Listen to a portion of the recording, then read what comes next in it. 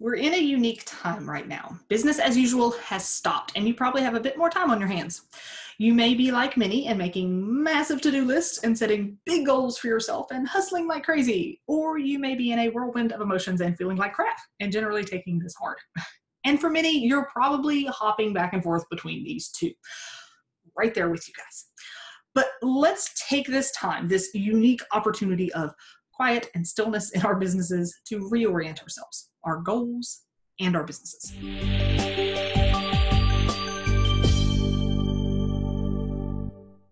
Hey guys, Savannah Bell here with My Massage World, and you probably had big plans when the new year rolled around not so long ago, right? Lots of goals and to-dos for your business. There's this first of the year mindset where we're all doe-eyed and positive and we're going to kick ourselves into high gear and accomplish all the things.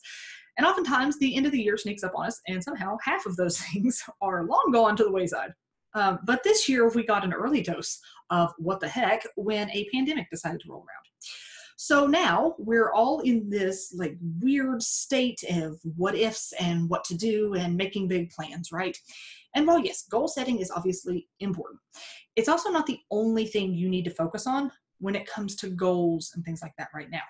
When you're goal setting and working to attain those goals all the time, sometimes you lose sight of the big picture and even yourself in the process.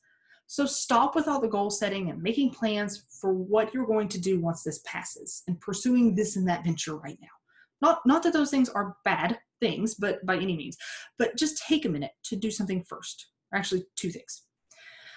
First, reorient yourself and then prioritize. So reorienting is about taking a step back and seeing if you're really where you want to be, not in the sense of an end goal, like you've achieved your pinnacle of success sort of thing, but rather, are you content with how things are going right now, or at least, when things are normal for your business? If so, that probably means you're pretty much on track to reach whatever goals you have set in the grand scheme of things. If not, you'll want to get back to some basics and work out from there. So ask yourself these questions. What is the purpose of this business? Is the business serving me and my life goals? Am I serving the business as best I can? In what ways can I change to better the business? And in what ways can the business change to better suit me? Remember, your business goals and your life goals have to be in sync, or you're going to quickly resent aspects of your business and or aspects of your life. Once you feel like you've reoriented yourself and gotten back to the basics of what your business is there for, now it's time to prioritize.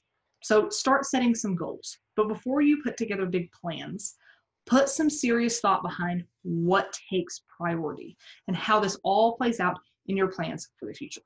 No more scatterbrained, shiny object syndrome driven goals and objectives. It's about serious end goal, big picture steps and ensuring the most important aspects are taken care of. They take priority always. So instead of using this time to hectically go through the motions and clamber around trying to make this and that work, get back to the basics and start deciding on what's really important in your business. Not only is this going to take some stress off of you, but it's going to help you when the dust settles about how exactly you want to move forward. Thank you so much for watching today. Learn more about growing your massage practice over at mymassageworld.com. And be sure to like us on Facebook, subscribe to our channel on YouTube, and stay tuned for more videos. There's a new one every week.